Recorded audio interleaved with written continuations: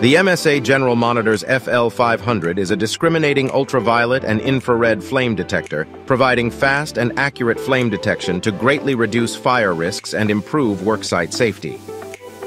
Using an ultraviolet sensor combined with an infrared sensor to measure two separate flame spectrums, the FL500 delivers high-speed detection with low susceptibility to false alarms and a 130-degree field of view. It performs a self-check every 2 minutes to ensure the optical path is clear and the electronics are functioning properly. It can also be safely tested with the explosion-proof TL105 test lamp, which produces a simulated flame flicker. The FL500 is housed in a rugged and compact 316 stainless steel design for use in the harshest environments.